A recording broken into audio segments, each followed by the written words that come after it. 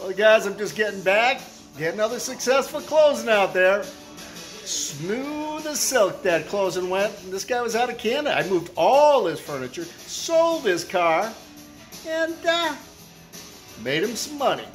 That's the bottom line, just like I promised him. But anyways, kind of ornery today, as you haven't noticed already. I think it's this election, so I'm going to make me some comfort food because I got to get comfy. I'm just saying, because can't continue on being ornery.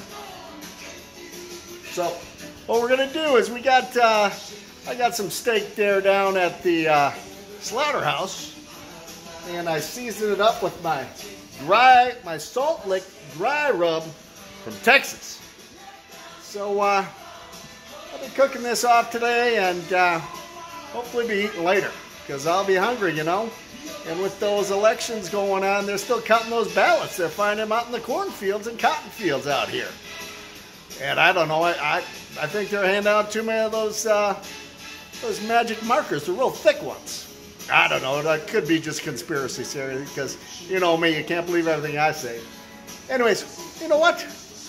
I think it's time for me to have a Snickers.